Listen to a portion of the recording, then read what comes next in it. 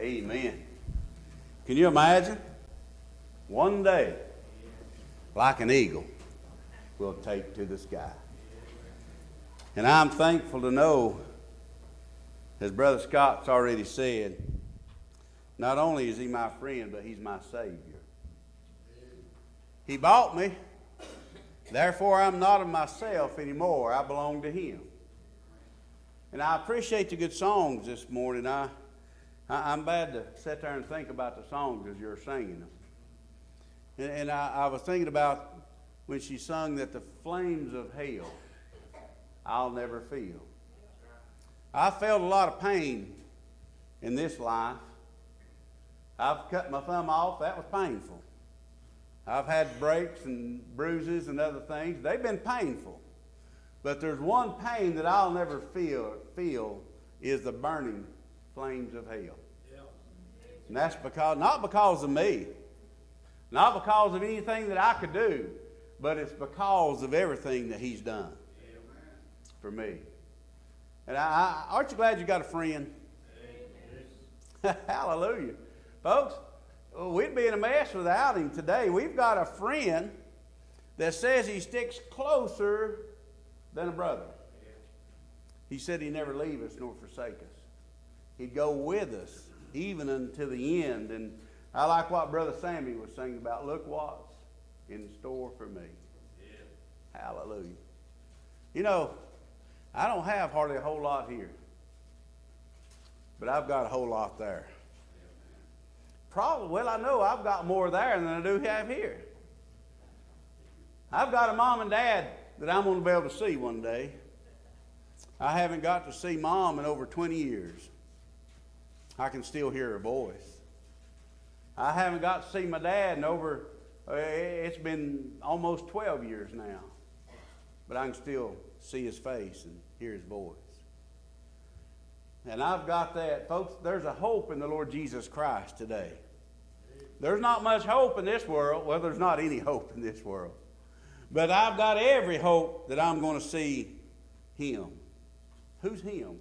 That's the Lord Jesus Christ one day. I'm going to ask you to turn to 1 Timothy chapter number 6. And again, I was thinking about, as Brother Sammy was singing about, look what's waiting for me. Folks, we have much more waiting for us in heaven than what we have here on earth. And as we're going through this walk of life, this thing, has life ever troubled anybody? Sometimes it gets a little troublesome, doesn't it? Sometimes it gets wearisome. I mean, sometimes it's heavy upon us. But can I ask you a question? Even through all that, this thing called life, are we content? Am I content? Are you content? Can I tell you can be? There's contentment today. It's the contentment that we find. It's not in this world, and it's not in stuff. But it's only in the Lord Jesus Christ can we find contentment. And what is this thing of contentment that we've heard about and we talk about, and sometimes we even dream about being content. Oh, if I only had enough, then I'd be content. I've got some friends, and maybe some of y'all do too, that really when the stock market crashed, they really wasn't content anymore because their 401ks now no longer had what it had in it because the money's gone. I know one guy, he said, well, if I can get $1 million, I'll be content. Well, he's got that, and now he's still not content. So what is this thing of contentment? What does it mean to be content? Well, it just means to be satisfied. It means to be completely sufficient. You know what it means? To absolutely not to need anything. Now, I want to be honest with you, folks. We always are going to need Christ Jesus. Whether we want to admit it or not, even those that are lost. Why is it that there's so much discontentment in this world today? Can I say there's no God in their life? there's no godliness. And we'll see this here in just a minute. That folks, if we're going to be content, it's only going to come through the Lord Jesus Christ. And a relationship through Him and by Him. It's salvation, Brother Scott, that brings contentment. And it's only through salvation. Folks, this world will not give you anything that's going to last for eternity. I guarantee you. But I'm going to tell you, the Lord Jesus Christ can give you something that will last, that'll last even through the flames and all this. And it's called salvation. It's eternal life. And He gives it. It's available today. So this thing of being content, it's not to need anything. It means to be fulfilled. Why do we have so many children and adults? Well, it's adults too today that are always searching for something because they're not fulfilled. Can I say you can be fulfilled in the Lord Jesus Christ? He can fulfill our needs. He can make us satisfied. He can make us complete. So Paul is writing here to Timothy, and he's telling Timothy here about how to be, and it's not a pipe dream. It's not something that's not attainable to anybody. We all can be content today in the Lord Jesus Christ. He tells us here in chapter number 6 and verse number 6, he said, but godliness with contentment is great gain. So he's already telling us here, he's given us the answer to the question, how is it that we can be content? It's only through godliness. He gives us, it's no big secret, by the way. It's not nothing that's hidden. It's not nothing that can't be found. But he says, but godliness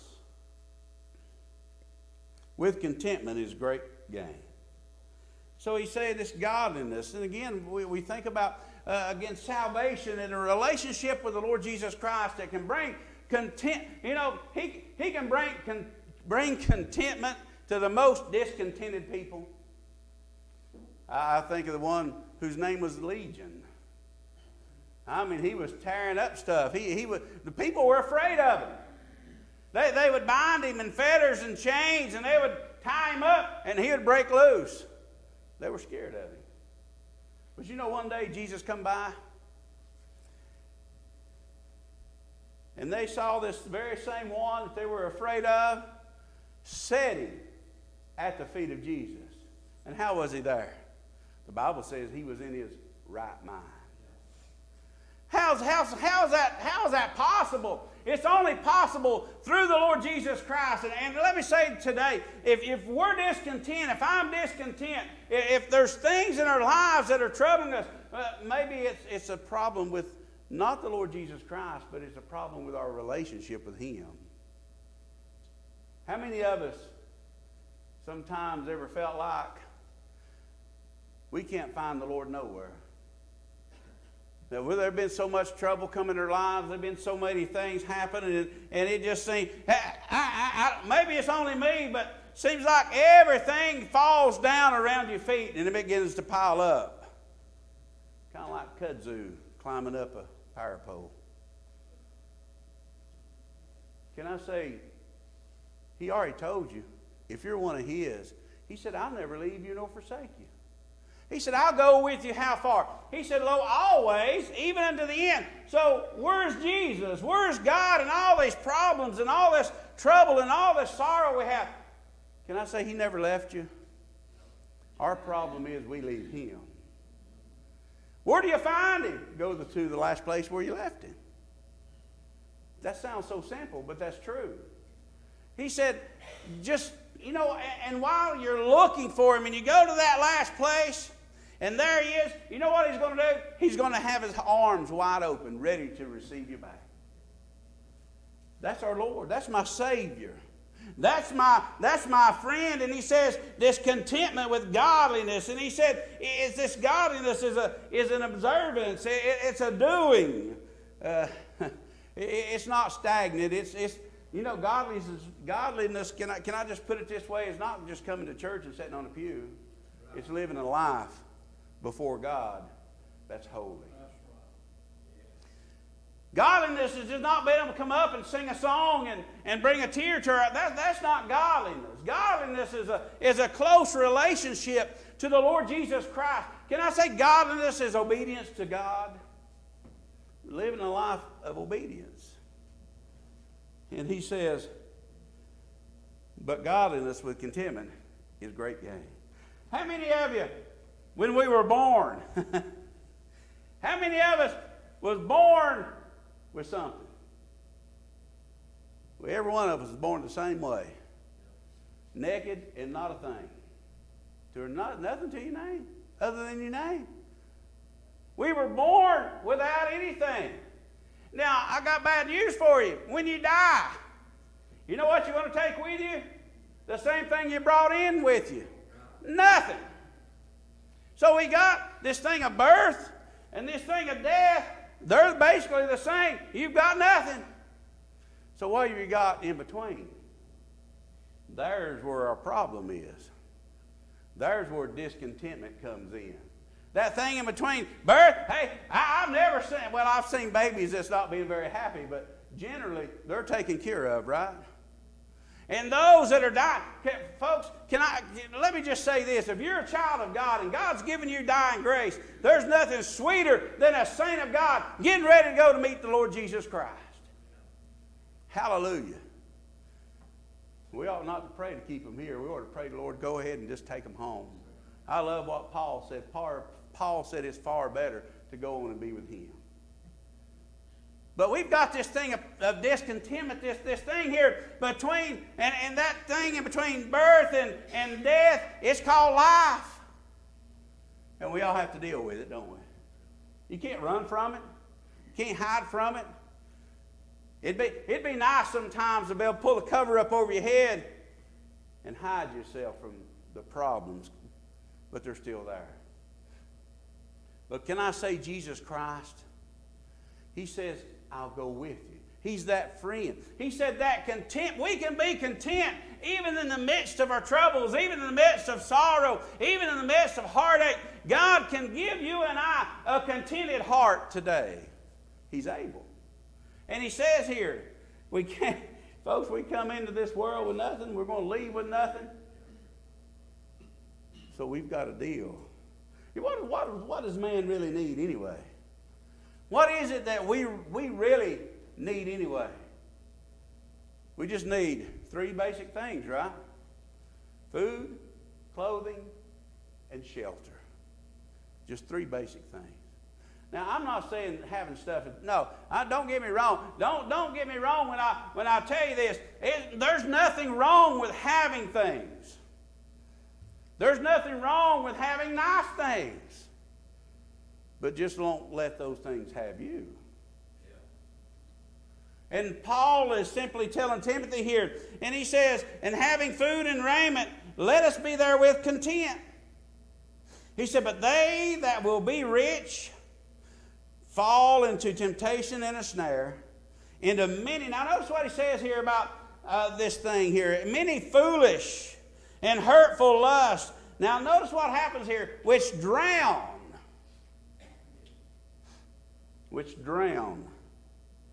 men in destruction and perdition.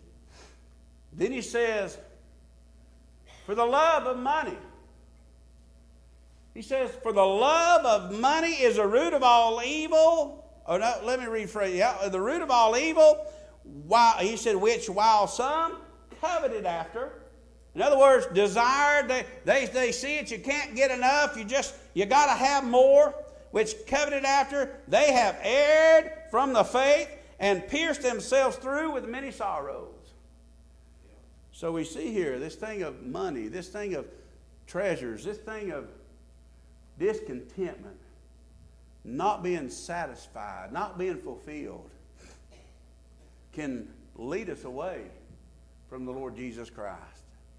It can keep us from a lot of things here. And he said this, the love of money. Then you notice what he said there. Again, it's not money.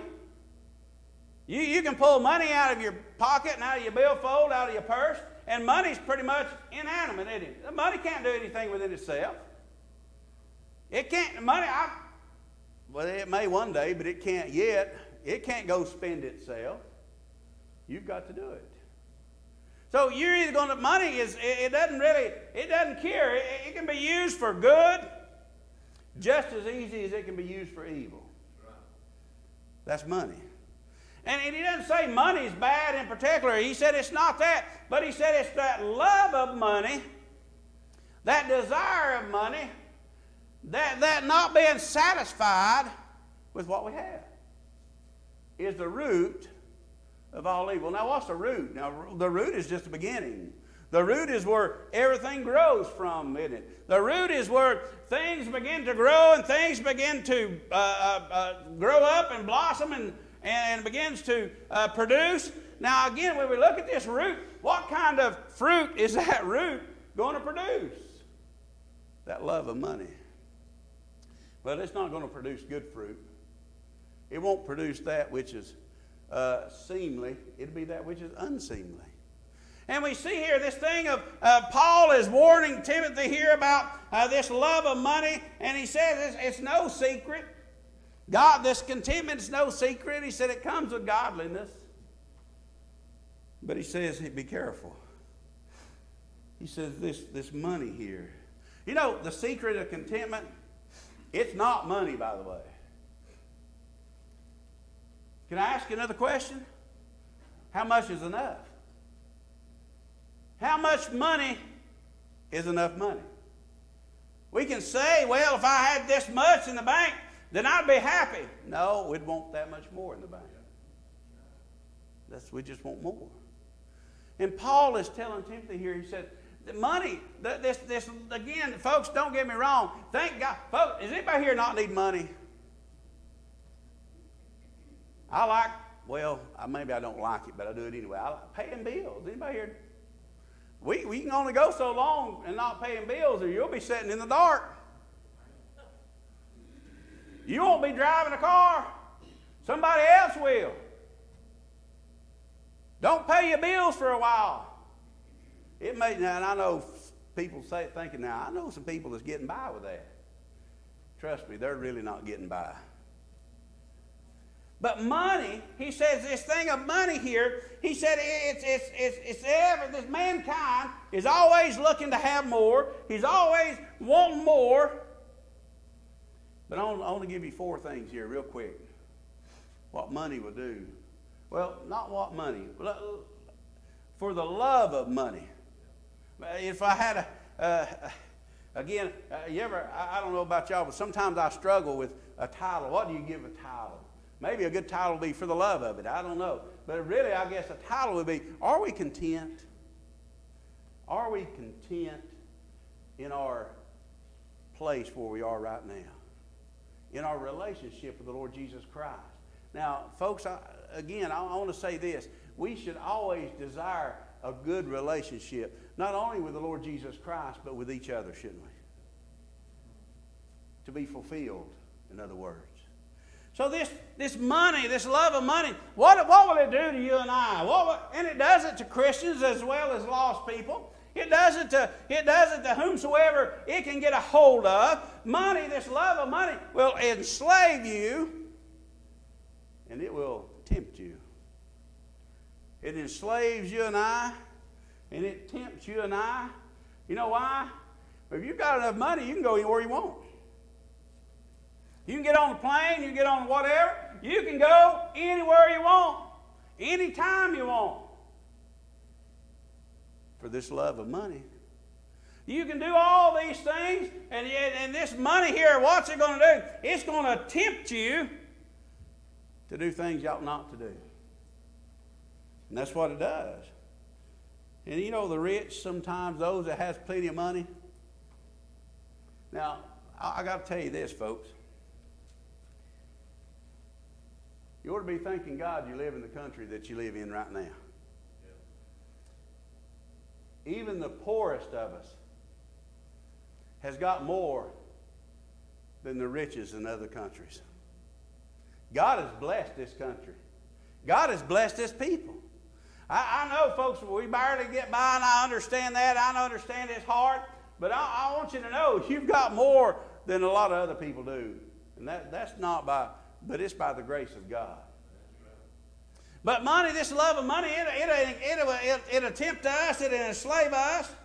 Have you ever noticed here, if we get that desire of money, we'll never be satisfied. We never get fully satisfied with this. What else? We'll never have true peace. Because we're always worried about making more. Making more.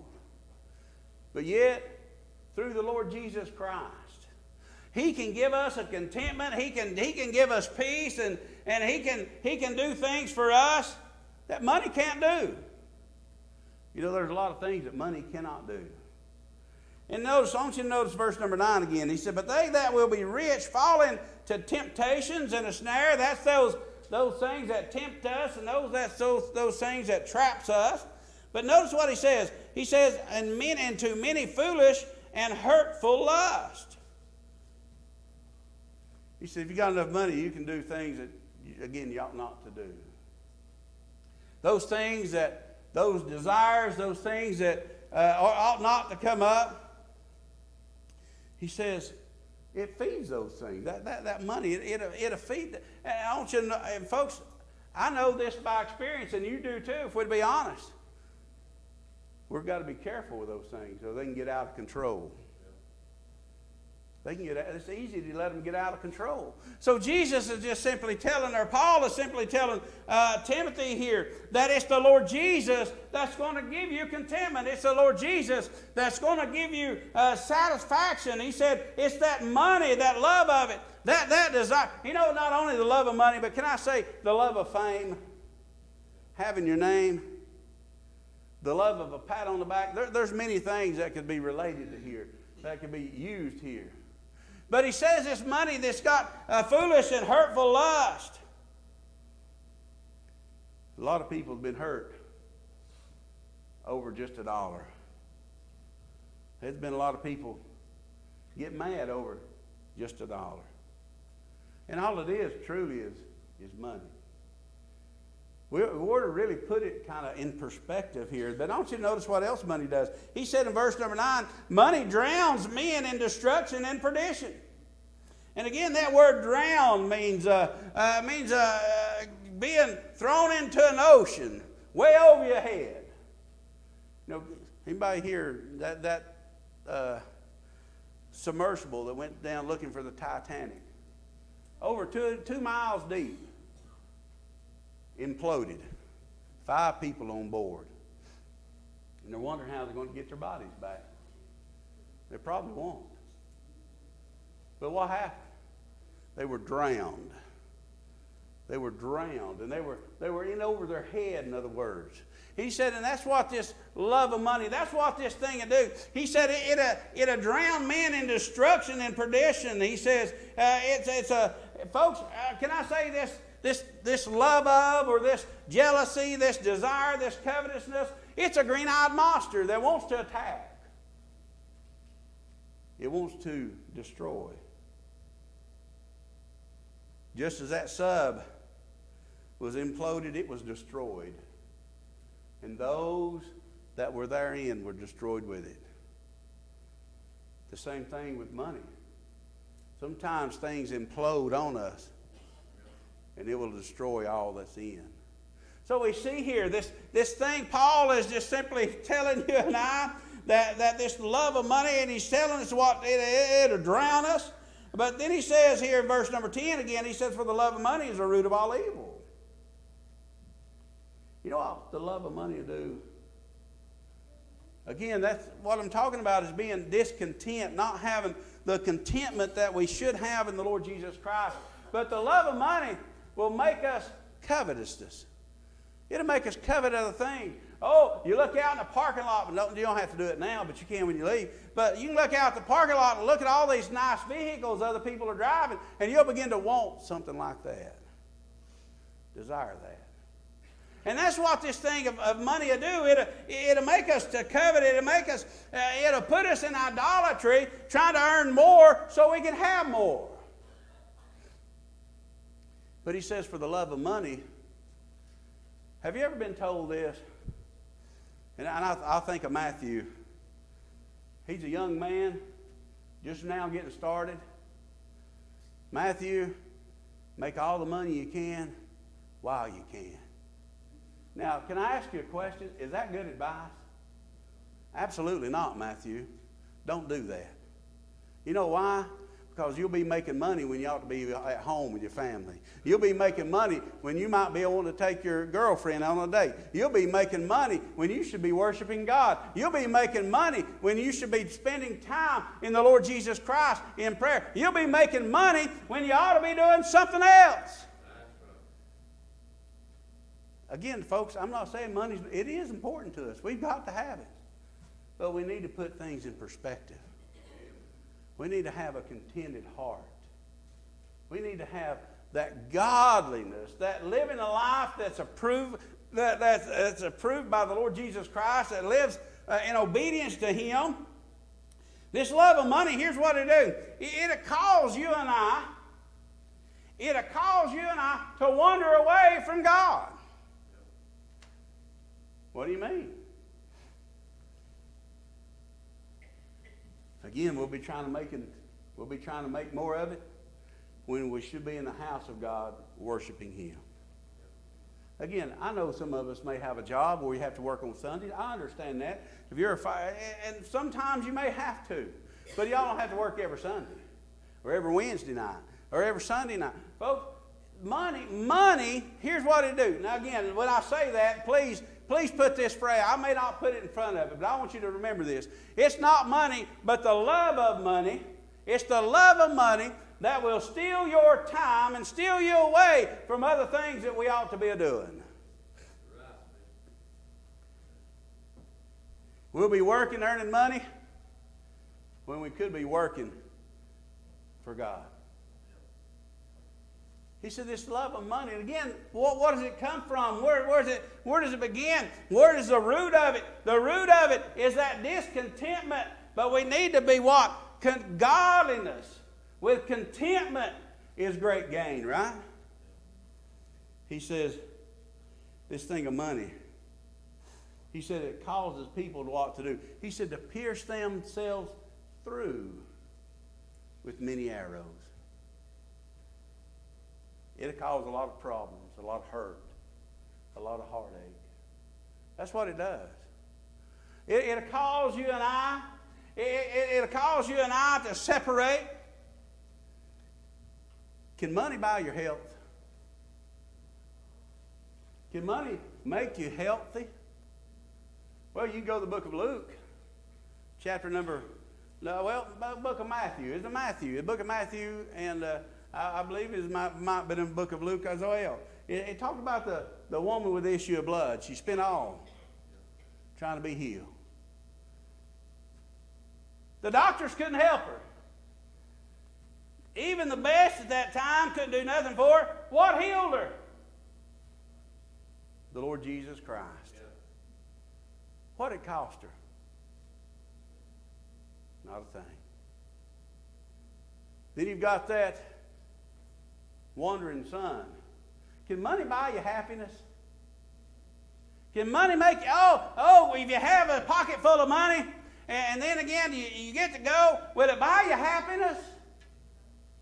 No, you can ask that prodigal son out of Luke 15. He went out with a pocket full of money. Come home broke. Desiring to eat after the swine. Can't buy you happiness. We're stationed at Fort Campbell. There's a young soldier there, and every payday, this young soldier, they'd go to a local bar, and he'd come back, sure as the world. Every time he'd come back, and he'd have 2 black eyes. He'd have a busted lip. They beat him up. And they took his money because he'd put all of his money in his pocket. And he'd go to the bar. You see, that's just a picture of this world. This world don't care. They didn't care nothing for him. They just wanted his money. And that's this world. They don't care anything for you and I. They just want your money. I finally told him one day, I said, listen, why don't you just go by throw your money out the window and keep driving, and you won't get beat up. I said, you don't need to get beat up every payday. Don't do it. But see, that's that desire. What was he doing? He was looking to be fulfilled. How was he looking to be fulfilled? He was thinking that bar, that alcohol, that environment was going to make him fulfilled, satisfy his need. Folks, can I tell you the only thing that's going to bring is destruction and death upon you and I? Yeah. That's the only place that'll lead. There's nothing good. Folks, I want to tell you this, and you just take her to the bank. Nothing good will happen in a bar. It's not a good place to be. So this thing of that love of money, and we're looking to be fulfilled. We're looking to be satisfied. Can I say? I want to tell you this morning. It's in the Lord Jesus Christ. It's not in stuff. Again, there's nothing wrong with having stuff. I like stuff, and everybody here likes to have things. There's nothing wrong with having nice clothes, are there? But y'all not to have a whole closet full that you never wear. That's kind of getting a little extravagant, isn't it? So we find this thing of contentment, this thing of money. Folks, we need to have a good balance, don't we? We need to serve the Lord Jesus Christ, and in Him find our contentment. And we see here, it'll steal your money. It'll steal your time. It'll steal, folks, this thing of the love of money, it'll steal your soul. Jesus said this. He said this in both Matthew and Luke. He said, for where your treasure is, there your heart will be also. Now, I want you to notice what he said here. Where your treasure is, there your heart will be also. Now, notice what he didn't say there. He didn't say, well, you saints of God, where your prayers are, that's where your heart's going to be. No, he didn't say that. He didn't say where your worship is, that's where your heart's going to be. He said, where your treasure is, that's where your heart is going to be. Now, what is it that we treasure? Is it the money? Is it the bank accounts, the 401k, stocks, retirement, all that stuff? Folks, we need that. We've got to survive. We've got to live. I understand. But if we put more emphasis on that than our relationship with the Christ and our relationship one with another, our fellowship with other sisters and brothers of Christ, folks, that's where our treasure really should be. In the Lord Jesus and fellowship one with another. He said where our treasure is, in other words, what we desire, what we want, those things, what money, he said that's where our heart's going to be. We'll never be content. If we only meet our physical needs, we'll still never be content. And if we only met our spiritual needs and not physical, we'd never really be content. But it's only when we can get both, our physical and our spiritual, when everything comes together and our relationship's right with the Lord Jesus Christ, we've got the godliness that we should have. He said contentment will come with that. Again, folks, we can have, you can have $1 million and still be saved. It's possible. It's true. Again, it's not having money, it's not having stuff, but it's not that, it's just letting all that control you rather you controlling what you have. See, that's really what it comes down to. Who's in control? Who's in control? George Soros, the money man, or the Lord Jesus Christ? George Soros can't do a thing for you, except maybe aggravate you. But the Lord Jesus Christ, He can give you life and give you life eternal. He can give you a relationship. Folks, He can give you a relationship that'll last forever. Our relationships here sometimes don't last very long. They don't last as long as we want. Sometimes they may last longer than we want. But with the Lord Jesus Christ, He says, I'll give you something good. I'll give you something good. Have you been struggling? Have I been struggling? Have you struggled today? Am I struggling with being content? Can I say this morning, there's contentment, and it can be found, and His name is Jesus. His name is Jesus. He can fulfill your every need. He can fulfill, folks, can I say there's happiness in the Lord? Not only happiness, there's more than happiness. Happiness is an emotion that only lasts for a little while. But He can give you joy. Yeah. He can give you joy. One of those fruits of the Spirit, Brother Scott, He can give you peace. He can give you joy. He can give you a long suffering. He can all these things, meekness, and all these things that Christ can do. He can do that today if you only come to Him. Heather, would you come? David, would you stand? And I know you've heard this. It's what we do with Christ determines what Christ will do with you and I. It's what I do with Him that determines whether I'm going to be content or not. Folks, the only way we'll ever be content, money's not going to do it, stuff won't do it, but the Lord Jesus Christ will. And if you need Him this morning, if you want to speak to Him this morning, I'd ask you, would you come? Every head bowed, every eye closed. If there's a need this morning, money won't meet that need, but Jesus can. Would you come?